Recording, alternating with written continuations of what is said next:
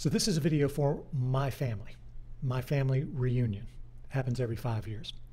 This reunion brings together descendants of Mildred and Rudolph Sedlmayr and their families. If we make a diagram of Mildred and Rudy's descendants, it looks kind of like a root system. And if we map out their ancestors going back a few generations, they fan out overhead like spreading branches, and we get a classic family tree. Or you might say it looks like an hourglass shape.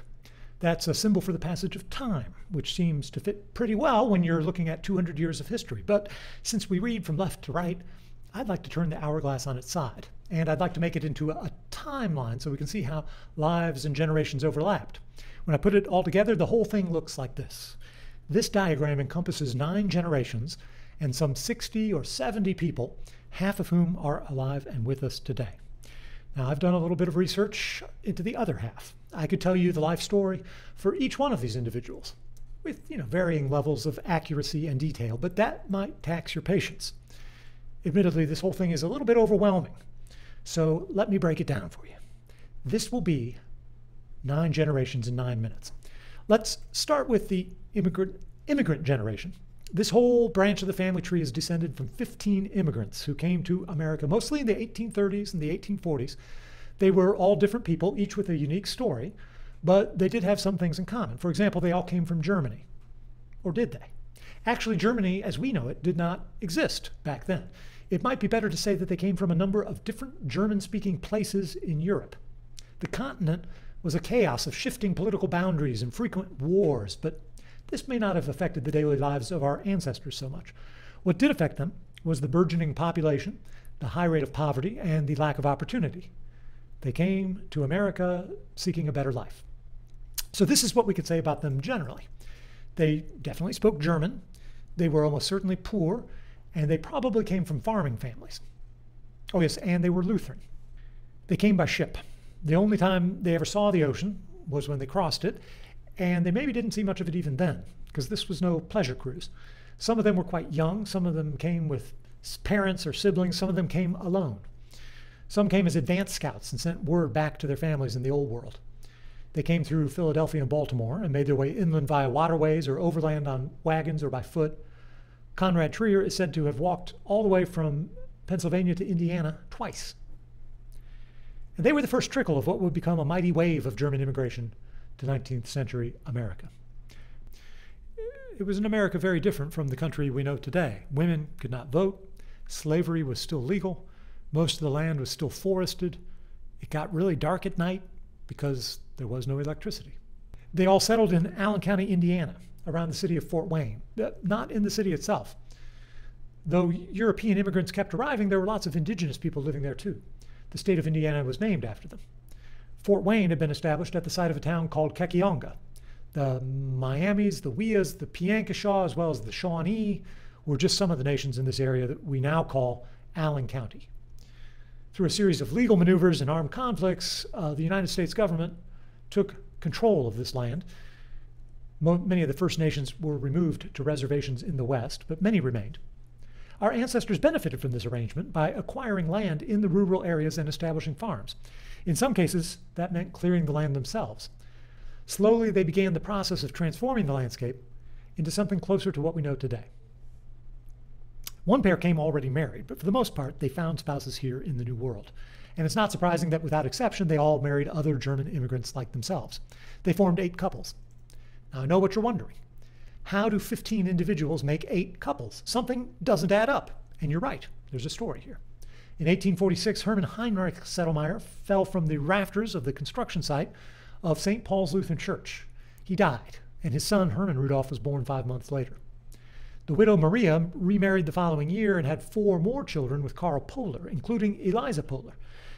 The weird twist came many years later when Hermann Rudolph's grandson, Rudy, married Eliza's granddaughter, Mildred. But I'm getting ahead of myself. As noted, the immigrant generation reproduced. Their children might be called American natives, not to be confused with Native Americans, but they still spoke German. All these families had multiple children, but 8 in particular were our direct ancestors. This second generation was born from 1840 to just before the Civil War. They were all raised in farm families in rural Allen County, and they were all farmers too. One of them, William Hockemeyer, had a side career in local politics. And let me tell you, there was some scorching invective, political cartoons on the front page of the Fort Wayne papers. It kind of proves that today's partisan rhetoric is nothing new. So these eight ancestors found each other. They married off in the late 1800s and began to have kids of their own before the century was over. Once again, they were German-speaking farmers around Allen County. While the last of the immigrant generation died off, this third generation grew up, paired up, got married, and had kids. Louise and Louis Settlemeyer brought forth Rudolph in 1908. Ida and Paul Holman had Mildred, their only child, in 1912. They would be the last generation of German-speaking farmers in our family. World War I happened, and Germans were vilified in the press and in government propaganda. After the war, Indiana outlawed the teaching of German in elementary schools, even private and parochial schools. The era of German-speaking communities in America was over. In a span of about 15 years, all the members of the second generation died off. By the time Rudy and Mildred got married in 1936, Rudy's parents had died as well. Of all their ancestors, only Ida and Paul remained. It must have seemed like a changing of the guard. Mildred and Rudy had 3 children, all daughters, Ruth, Gloria, and Judy. World War II soon followed after, and even bigger shifts in our society. You know, one of the most striking things is that all our ancestors had moved around so very little after that big migration from Europe. You know, a few cousins went here and there, but for the most part, they stayed put in and around Allen County. But Ruth, Gloria, and Judy all moved away. They got married and started families in the 1960s in California, Texas, and Oklahoma. It was just another time of massive change. At the end of 1963, Mildred and Rudy went out to visit Gloria's new family in California to check out the Rose Bowl. And while they were gone, their house in Fort Wayne burned down.